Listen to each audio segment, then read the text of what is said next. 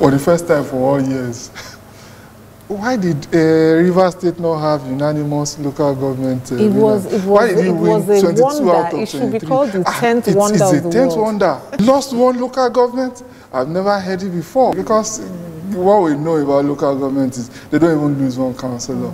So it's that bad. So it goes to show that there is no independent election when it comes to local governments in Nigeria.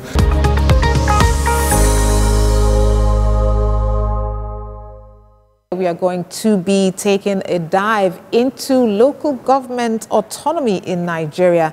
A lot of matters arising, and we sort of want to get into it. For some context, now after Nigeria celebrated the Supreme Court's judgment on LG autonomy, much concerns have been raised about the role that state governors would play in frustrating local government autonomy implementation. But let's get straight into it. So there's been a lot, since that Supreme Court judgment about the local government autonomy. A lot of people rejoiced. There were a lot of reactions, really. Some were happy that this was happening. Even the federal government was like, this is a win for democracy and all of that.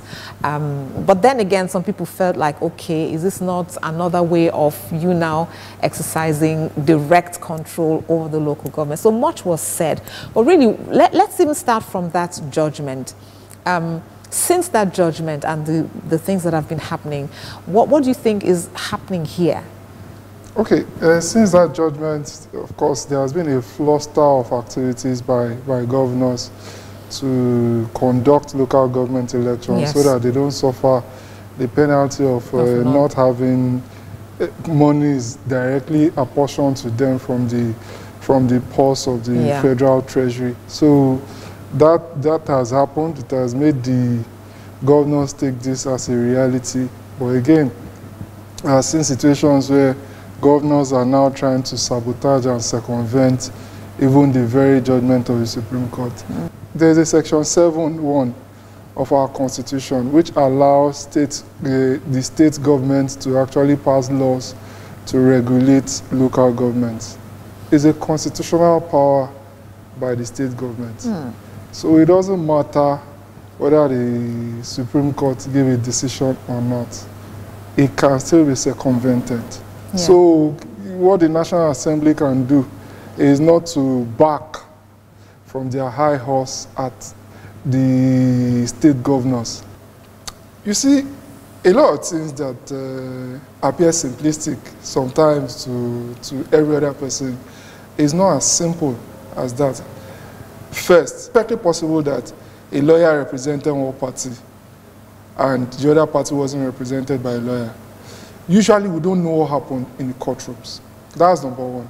Number two, it is perfectly possible that a good lawyer represented one party and the other party wasn't represented by a good lawyer.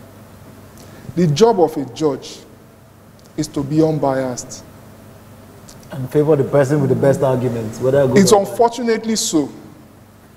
Whether it's against the facts, against the law. The job of a lawyer is to argue the side of the case of his client to the best of his capacity. And it is the argument that is presented before a court that the court is supposed to be swayed by. Under no condition should the judge take the role of a lawyer. Or under almost no condition should the judge take the role of a lawyer. I learned that at the High Court, after there was an attempt to settle the Fubara faction and the Wike faction, the Fubara faction withdrew their case after listening to the precedent. They withdrew the argument they had against what the Wike faction had. You know what happened? The Wike people did not withdraw their argument. They did not withdraw their case. And in law, if you withdraw in that kind of situation or you don't present a defense in that kind of situation, it means that you have admitted what the other party is alleging.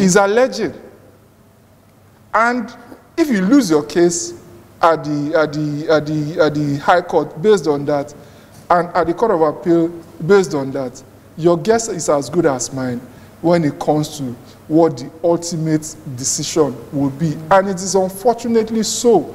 So if at the end of the day, the decision comes in one way or another, and the society is totally appalled by the judgment, it is not the fault of the judge or the judex, as the case may be. It's just the process. It is just the process, the agreed process, the legal process that we have all agreed to before now should be the case. It doesn't matter how preposterous the eventual outcome eventually comes out to be. Does a governor have the right, or does a state government have the right to suspend a sitting local government chairman, maybe someone who was elected, democratically elected into that position? Is there any explanation in the Constitution that allows that to happen? Because it did happen in Lagos. So I want to know, okay. We must always remember that the American Constitution is one small document that can be put in the back of the pocket. So, and the total laws that they have can actually almost fill this studio, given the huge and gigantic size of this studio. The Constitution too, the Nigerian Constitution, is just one small document with about 318 to 318 sections, and of course a number of schedules. So it means it's a very tiny document. So what it does is it gives as little law as possible, as little regulation as possible, but it now gives other people power to make more laws to regulate. Okay. What that means is that the Constitution doesn't contain this, but potentially, because of the provisions of Section 7(1) of our Constitution that gives the governors the right to actually make laws that will guide the administration of local governments. Potentially, various local government laws in states can actually have such provisions. So if it has such provisions under various local government laws for various states, then the governor, pursuant to such provisions, can actually go ahead to suspend the local government chairman or caretaker person. So if that is not the case, if it is not in such local government laws, then such a person can say, sorry, Mr. Governor, whatever it is that you have done is unlawful and I'm challenging it. And of course, they are also entitled to various reliefs pursuant to extant laws. You may say they are non-functional, the local governments, but there is a three-tier of government in this country, and our Constitution supports that, and it must function like that. So what are the reforms that we must put in place? You see, Mr. Emmanuel, till now, I've not changed from being a year 2 constitutional law student to now. I still feel we just have to so why not call it so? So you're saying the concept of local government autonomy is an illusion? I've always been saying it as a student, as an introduction person into the constitutional law class. It's just a joke to me. So are you saying we should reform our constitution to just leave out this local government? I'm not even saying that. I'm saying that if indeed we want 3 tiers of government, the federal government must be able politically to take care of Section 7 of our Constitution, pursuant to Section 9 of our Constitution. The powers of governors over the amendment of the Constitution, proper amendment of the Constitution to make the local government truly autonomous. We can't run away from it. So long as we have Section 7(1) on our Constitution, there is no way you can't pull out any genius. You can't pull out any rabbit out of your heart by saying you are going to the Supreme Court to use the Supreme Court to do what only a proper constitutional amendment can do. We've come to accept, that most of the elections that were held were won by the same party of the state government. I think with the exception of Rivers, who for with the exception, yes, we clearly understood what happened there, why it was so. So what's your judgment of elections that have been conducted so far? Is it to be expected that that's the way it should go? Because in many ways, like you said, many of these local government chairmen still pledge their allegiance. They have to be loyal to the powers that be. But what's your personal judgment on elections that have been held so far? I saw that for the first time in local government elections this year, for the first time for all years, why did Rivers State not have unanimous local government winners? Why did he win 22 out of 23? It should be called the 10th wonder of the world. It's a 10th wonder. Lost one local government? I've never heard it before. I was almost totally disappointed because what we know about local government is they don't even lose one councillor.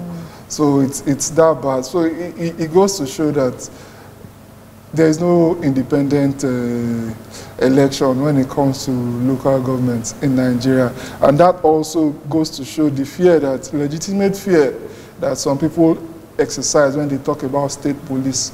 Okay. Imagine if there was state police, what would have happened to the Edo state election, for example?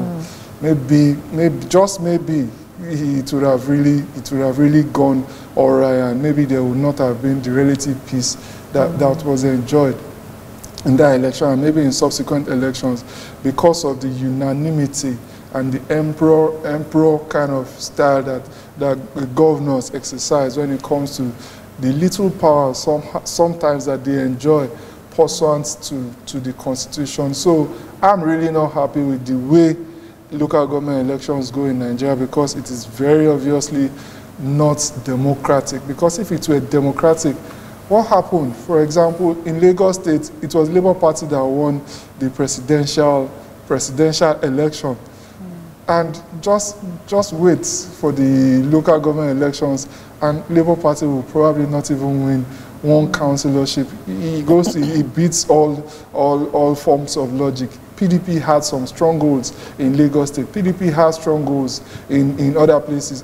Opposition parties have strongholds, and we just somehow miraculously happened that local government chairmen, it now looks like they don't even have as much stronghold to be able to win a grain of sand when it comes to elections. So it defies logic completely, and I think that should be rewound. Maybe we have started with the miracle, the 10th wonder in Rivers State, and we pray that it starts spreading too. It's very, very unfortunate, and so disheartening for me as a lover of democracy. Now, states that states that are not able to meet the October deadline for holding local government elections, do you think they should be allowed to receive funds? It's going to be a hard one for me, because we've had it, even though it eventually was pronounced unconstitutional, we had it in Lagos State at the time where the funds of Lagos State was withheld because of something like this. Yes. Because of Obasanjo's thinking there was no full compliance with the local government provisions in the Constitution. Maybe funds will be withheld again until eventually they conduct elections, even though I'm not really happy and satisfied with that, but that eventually might be what will happen. But I urge all governors to comply with the provisions of the decision of the Supreme Court, because so long as we do that, we remain a country ruled by law.